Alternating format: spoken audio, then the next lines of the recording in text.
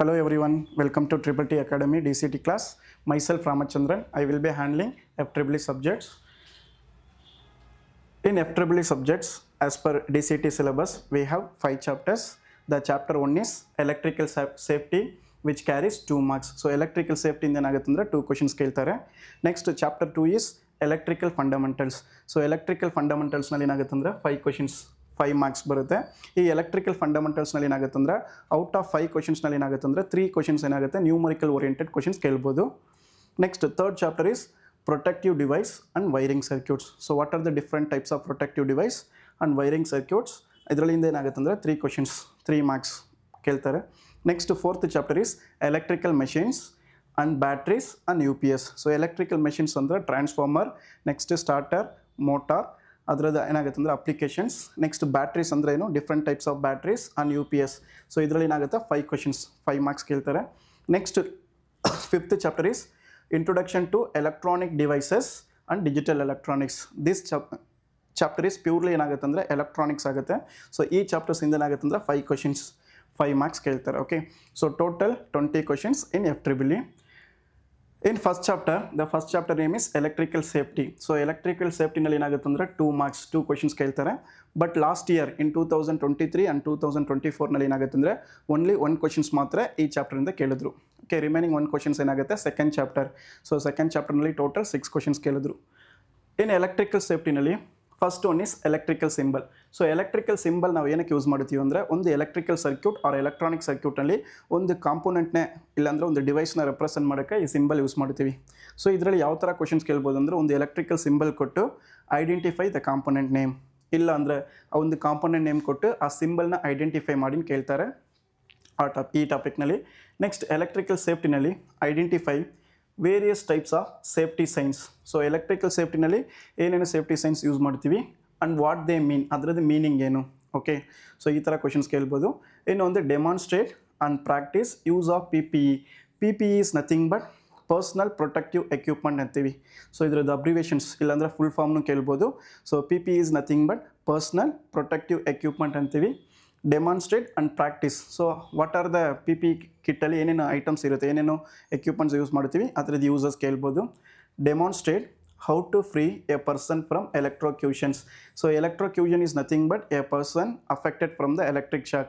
In case ಯಾರ್ಕಾவது ಒಬ್ಬರಿಗೆ electric shock ಹೊಡೆದ್ರೆ ಅವರ ಆ ಪ್ಲೇಸ್ ಇಂದ ಏನಾಗುತ್ತೆ ಅಂದ್ರೆ ಹೆಂಗ್ ಸೇಫ್ ಮಾಡ್ತೀವಿ ಅವ್ರಿಗೆ ಏನೇನು ಪ್ರಿಕಾಷನ್ಸ್ ಏನೇನು ಫಸ್ಟ್ ಏಡ್ ಕೊಡ್ತೀವಿ ಸೊ ಆ ಟಾಪಿಕ್ ಇದು next administer appropriate first aid victims. First aid victim is nothing but victim andre enilla ಒಂದು injured persons in case road ಅಲ್ಲಿ ಯಾರಿಕೋ ಒಬ್ಬರಿಗೆ ಆಕ್ಸಿಡೆಂಟ್ ಆಯಿತು ಸೊ ಸಡನ್ಲಿ ನಾವು ಅವ್ರಿಗೆ ಏನೇನು ಫಸ್ಟ್ ಏಡ್ ಮೆಥಡ್ ನಾವು ಕೊಡ್ತೀವಿ ಏನೇನು ಫಸ್ಟ್ ಏಡ್ ಏನಾಗುತ್ತೆ ಅಂದರೆ ಟೆಕ್ನಿಕ್ಸ್ನ ಪ್ರೊವೈಡ್ ಮಾಡ್ತೀವಿ ನೆಕ್ಸ್ಟ್ ಬ್ಯಾಂಡೇಜಿಂಗ್ ಇನ್ನೊಂದು heart attack so in case ಯಾರಿಕಾவது ಒಬ್ರಿಗೆ ಹಾರ್ಟ್ ಅಟ್ಯಾಕ್ ಆದರೆ ಸೊ ನಾವು ಏನೇನು ಪ್ರಿಕಾಷನ್ಸ್ ಏನೇನು ಸ್ಟೆಪ್ಸು ಫಾಲೋ ಅಪ್ ಮಾಡಬೇಕು ಇನ್ನೊಂದು CPR.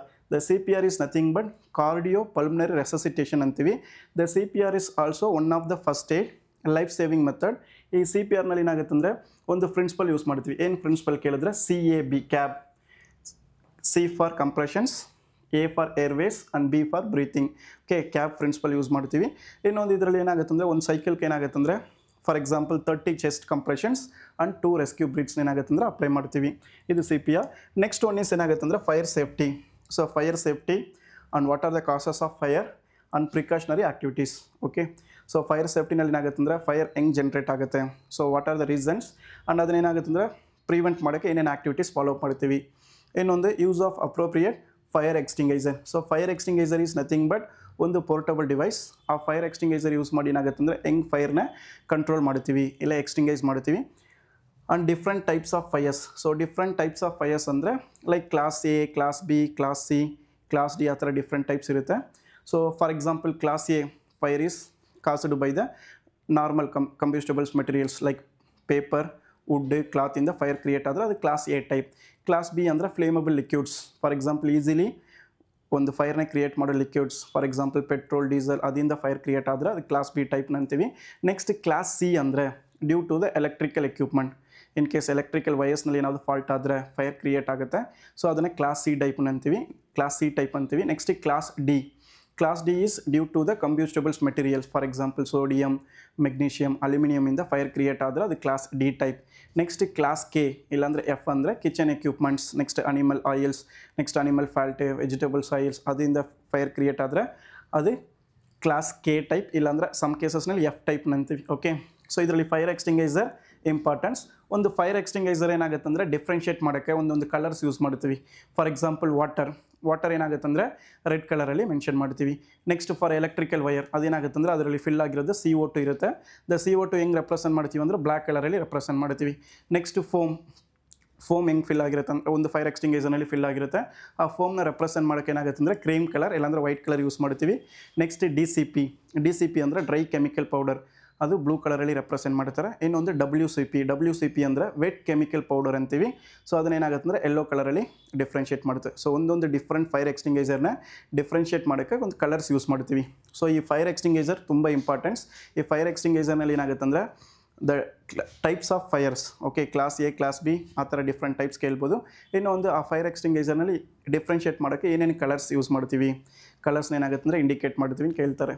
Next the demonstrate rescue techniques applied during fire hazard, correct method to move injured people during emergency. In case ಒಂದು ಬಿಲ್ಡಿಂಗ್ನಲ್ಲಿ ಇಲ್ಲ ಒಂದು ಪ್ಲೇಸ್ನಲ್ಲಿ ಏನಾಗುತ್ತೆ ಅಂದರೆ ಫೈರ್ ಕ್ರಿಯೇಟ್ ಆದರೆ ಅಲ್ಲಿರೋ ಪೀಪಲ್ಸ್ನ ಏನಾಗುತ್ತೆ ಅಂದರೆ ಹೆಂಗೆ ನೀವೇನಾಗುತ್ತೆ ಅಂದರೆ ಲೈಕ್ ಅವ್ರನ್ನೇ ಸೇಫ್ ಮಾಡ್ತೀರಾ.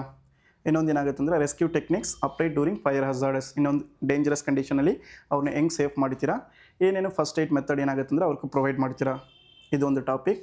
So next inform relevant authority about any abnormal situations. In case ರೋಡಲ್ಲಿ ನಾವು ಹೋಗೋವಾಗ ಯಾರಿಗೋ ಒಬ್ಬರು ಸಡನ್ಲಿ ಏನಾಗುತ್ತೆ ಅಂದರೆ ಆಕ್ಸಿಡೆಂಟ್ ಆಯಿತು, ಸಡನ್ಲಿ ನಾವು ಯಾರಿಗೆ ಕಾಲ್ ಮಾಡ್ತೀವಿ, in case of any medical emergency ಆಂಬುಲೆನ್ಸ್ಗೆ ಕಾಲ್ ಮಾಡ್ತೀವಿ. ನೆಕ್ಸ್ಟ್ ಇನ್ ಕೇಸ್ ಒಂದು ರೋಡಲ್ಲಿ ಹೋಗೋವಾಗ ಏನಾಗುತ್ತೆ ಒಂದು ಎಲೆಕ್ಟ್ರಿಕಲ್ ವೈರ್ ಕಟ್ಟಾಗಿ ಬಿದ್ದಿದ್ರೆ ನೆಕ್ಸ್ಟ್ ಯಾರಿಗೆ ಕಾಲ್ ಮಾಡ್ತೀವಿ ಅಂದರೆ ಲೈಕ್ ಬೆಸ್ಕಾಮ್, ಓಕೆ, ಎಲೆಕ್ಟ್ರಿಸಿಟಿ ಬೋರ್ಡ್ಗೆ ಏನಾಗುತ್ತೆ ಅಂದರೆ ಕಾಲ್ ಮಾಡ್ತೀವಿ. ಅದೇ ಥರ ಏನಾಗುತ್ತೆ ಅಂದರೆ ಫಾರ್ ಎಕ್ಸಾಂಪಲ್ ಫೈರ್ ಕ್ರಿಯೇಟ್ ಆದರೆ ಫೈರ್ ಎಕ್ಸ್ಟಿಂಗೈಸರ್ ಫೈರ್ ಸ್ಟೇಷನ್ಗೆ ಕಾಲ್ ಮಾಡ್ತೀವಿ. ಓಕೆ, ಸೊ ಇದೆಲ್ಲ ಏನಾಗುತ್ತೆ ಅಂದರೆ ಕವರ್ ಮಾಡಿದ್ರೆ ಏನಾಗುತ್ತೆ ಅಂದರೆ 1 ಮಾರ್ಕ್ಸ್ ಬರುತ್ತೆ. ಇನ್ನೊಂದು ಇದರಲ್ಲಿ ಇಂಪಾರ್ಟೆನ್ಸ್ ನೋಡಿದ್ರೆ ಟೆಕ್ನಿಕಲ್ ಟರ್ಮ್ಸ್ ಇರೋದು earthing. So what is mean by earthing, what are the different types of earthing. So ಈ ಟಾಪಿಕಿಂದ ಏನಾಗುತ್ತೆ ಅಂದರೆ ಪ್ರತಿ ವರ್ಷ ಎವ್ರಿ ಇಯರ್ ಏನಾಗುತ್ತೆ ಅಂದರೆ ಒಂದು ಕ್ವಶನ್ಸ್ ಕೇಳ್ತಾರೆ, ಸರಿನಾ. ಅರ್ಥಿಂಗ್ ಅಂದರೆ ಏನು, ಅದರದ್ದು different types. For example earthing is nothing but ಅದರದ್ದು ಪರ್ಪಸ್ ಇಲ್ಲಾಂದರೆ ನೆಸೆಸಿಟಿ ಆಫ್ ಅರ್ಥಿಂಗ್ ಕೇಳಿದ್ರೆ to protect the human body from the electric shock, not only human body and also electrical ಅಪ್ಲಿಯನ್ಸಸ್. So excess ಕರೆಂಟಿಂದ ಏನಾಗುತ್ತೆ ಅಂದರೆ ಒಂದು electrical device as well as human ಬೀಯಿಂಗ್ನ protect ಮಾಡೋಕ್ಕೆ earthing ಕೊಡ್ತೀವಿ. ಅದರಲ್ಲಿ different types ಇರುತ್ತೆ. The main difference is one is neutral earthing, ಇನ್ನೊಂದು equipment earthing. So neutral ಅರ್ಥಿಂಗ್ನಲ್ಲಿ further ಅದರದ್ದು types. Next equipment ಅರ್ಥಿಂಗ್ನಲ್ಲಿ ಏನಾಗುತ್ತೆ ಅಂದರೆ further types like pipe earthing, plate earthing, ಇನ್ನೊಂದು strip earthing. So ಅದು ಅರ್ಥಿಂಗ್ ನಾವು ಎಲ್ಲಿ ಅಪ್ಲೈ ಮಾಡ್ತೀವಿ ಅದರದ್ದು ಅಪ್ಲಿಕೇಶನ್ಸ್ ಓರಿಯೆಂಟೆಡ್ ಕೇಳ್ತಾರೆ. ಓಕೆ, ಸೊ ಅರ್ಥಿಂಗಿಂದ ಏನಾಗುತ್ತೆ ಅಂದರೆ ಒಂದು ಕ್ವಶನ್ಸ್ ಕೇಳ್ಬೋದು. ಇನ್ನೊಂದು ರಿಮೈನಿಂಗ್ ಇರೋ ಟಾಪಿಕ್ಸ್ನಲ್ಲಿ ಇದರಲ್ಲಿ ಇಂಪಾರ್ಟೆನ್ಸ್ ನೋಡಿದ್ರೆ ಫೈರ್ ಎಕ್ಸ್ಟಿಂಗೈಸರ್ಸ್, ಇನ್ನೊಂದು ಅರ್ಥಿಂಗ್, ಈ ಥರ ಕ್ವಶನ್ಸ್ ಕೇಳ್ತಾರೆ. ಓಕೆ, ನೆಕ್ಸ್ಟ್ ಇನ್ 2023ನಲ್ಲಿ ಈ ಚಾಪ್ಟರಿಂದ ಒಂದು ಕ್ವಶನ್ಸ್ ಕೇಳಿದ್ರು. ಆ್ಯಕ್ಚುಲಿ 2 ಕ್ವಶನ್ಸ್ ಕೇಳಬೇಕು, ಬಟ್ ಏನು ಮಾಡಿದ್ದಾರೆ ಅಂದರೆ ಓನ್ಲಿ ಒಂದು ಕ್ವಶನ್ ಮಾತ್ರ ಈ ಚಾಪ್ಟರ್ಗೆ ಇಂಪಾರ್ಟೆನ್ಸ್ ಕೊಟ್ಟಿದ್ದಾರೆ. ಒಂದೇ ಒಂದು ಕ್ವಶನ್ ಮಾತ್ರ ಕೇಳಿದ್ರು. ರಿಮೈನಿಂಗ್ 1 ಕ್ವಶನ್ಸ್ ಏನಾಗುತ್ತೆ ಅಂದರೆ ಸೆಕೆಂಡ್ ಚಾಪ್ಟರ್ನಲ್ಲಿ ಕೇಳಿದ್ರು. ಇನ್ pipe earthing the diameter of GI is nothing but galvanized iron pipe embedded in the pit. For example ಒಂದು ಅರ್ತ್ ಪಿಟ್ ಇರುತ್ತೆ. ಈ ಅರ್ತ್ ಪಿಟ್ಟಲ್ಲಿ ಏನಾಗುತ್ತೆ ಅಂದರೆ ಇದರಲ್ಲಿ ಏನಾಗುತ್ತೆ ಅಂದರೆ ಕೋಲ್ಡ್, ಸಾಲ್ಟ್, ವಾಟರ್ ಎಲ್ಲ ಇರುತ್ತೆ. ನೆಕ್ಸ್ಟ್ ಇಲ್ಲಿ ಏನಾಗುತ್ತೆ ಅಂದರೆ ಒಂದು ಅರ್ತ್ ಎಲೆಕ್ಟ್ರೋಡ್, ಅದೇನಾಗುತ್ತೆ ಅಂದರೆ ಒಂದು ಪೈಪ್ ಎಲೆಕ್ಟ್ರೋಡ್ ಯೂಸ್ ಮಾಡ್ತೀವಿ. ಈ ಪೈಪ್ ಎಲೆಕ್ಟ್ರೋಡ್ ಏನಾಗುತ್ತೆ ಅಂದರೆ ಡಯಾಮೀಟರ್ ಆಫ್ ಇದರದ್ದು ಇನ್ನರ್ ಡಯಾಮೀಟರ್ ಕೇಳಿದ್ರೆ ಎಷ್ಟನ್ನು ಕೇಳಿದ್ದಾರೆ, ಅದು 38 mm. ಓಕೆ, ಸೊ ಇದರದ್ದು ಡಯಾಮೀಟರ್ ಆಫ್ ಪೈಪ್ ಎಲೆಕ್ಟ್ರೋಡ್ ಕೇಳಿದ್ರೆ ಅದರದ್ದು ವ್ಯಾಲ್ಯೂ ಏನಾಗುತ್ತೆ ಅಂದರೆ 38 mm ಮಿಲಿಮೀಟರ್ನಲ್ಲಿ ಇರುತ್ತೆ. ಇನ್ ಕೇಸ್ ಲೆಂತ್ ಕೇಳಿದ್ರೆ ಅಟ್ಲೀಸ್ಟ್ 2.5 ಮೀಟರ್. ಅದರದ್ದು length of the pipe electrode R plate electrode ಏನಾಗುತ್ತೆ ಅಂದರೆ ಅಟ್ಲೀಸ್ಟ್ 2.5 ಮೀಟರ್ ಲೆಂತಲ್ಲಿ ಇರಬೇಕು. Okay, so length of diameter of the GI pipe ಕೇಳಿದ್ರೆ 38 mm. ಓಕೆ, ಈ ಕ್ವಶನ್ಸ್ ಏನಾಗುತ್ತೆ ಅಂದರೆ ಇನ್ 2023ನಲ್ಲಿ ಕೇಳಿದ್ರು. ನೆಕ್ಸ್ಟ್ ಇನ್ 2024ನಲ್ಲಿ ಒಂದು ಸಿಂಪಲ್ ಕ್ವಶನ್ಸ್ ಕೇಳಿದ್ರು. So CPR stands for. So CPR ಅಂದರೆ ಏನು, ಅದರದ್ದು ಅಬ್ರಿವೇಷನ್ಸ್, ಅದರದ್ದು ಫುಲ್ ಫಾರ್ಮ್ ಕೇಳಿದ್ರು. ಸೊ ಫಸ್ಟ್ ಆಪ್ಷನ್ ನೋಡಿ, ಕಾರ್ಡಿಯೋ ಪರ್ಮನೆಂಟ್ ರೆಸ್ಪಿರೇಷನ್ಸ್ ಆಗಲ್ಲ. ನೆಕ್ಸ್ಟ್ ಕಾರ್ಡಿಯೋ ಪಲ್ಮನರಿ ರೆಸ್ಪಿರೇಷನ್ಸ್ ಕೊಟ್ಟಿದ್ದಾರೆ, ಆಗಲ್ಲ. Next cardio pulmonary ರೆಸಸಿಟೇಷನ್ಸ್. Okay, so CPRದು full form ಕೇಳಿದ್ರೆ ಕಾರ್ಡಿಯೋ ಪಲ್ಮನರಿ ರೆಸಸಿಟೇಷನ್ ಅಂತೀವಿ. ನೆಕ್ಸ್ಟ್ ಆಪ್ಷನ್ ನೋಡಿ, ಕಾರ್ಡಿಯೋ ಪಲ್ಮನರಿ ರಿಟ್ರೈವಲ್ ಕೊಟ್ಟಿದ್ದಾರೆ, ಇದು ಆಗಲ್ಲ. So option C is the correct answer. So CPR stands for ಕೇಳಿದ್ರೆ ಕಾರ್ಡಿಯೋ ಪಲ್ಮನರಿ ರೆಸಸಿಟೇಷನ್ ಅಂತೀವಿ. ಓಕೆ, ನೆಕ್ಸ್ಟ್ PPE ಕೇಳಿದ್ರೆ for example personal protective equipment. Okay, so ಇದರಲ್ಲಿ ಯೂಸ್ ಮಾಡೋ full forms for example CPR ಅಂದರೆ ಏನು, PPE ಅಂದರೆ ಏನು, ಅದೆಲ್ಲ ಏನಾಗುತ್ತೆ ಅಂದರೆ ಇಂಪಾರ್ಟೆಂಟ್ಸ್. ಓಕೆ, ಸೊ ಇದರಲ್ಲಿ ಫಸ್ಟ್ ಚಾಪ್ಟರ್ನಲ್ಲಿ ಇಂಪಾರ್ಟೆನ್ಸ್ ಕೊಡಬೇಕಂದ್ರೆ ಅರ್ಥಿಂಗ್, ಅದ್ರದ್ದು ಡಿಫ್ರೆಂಟ್ ಟೈಪ್ಸ್ ಆಫ್ ಅರ್ಥಿಂಗ್.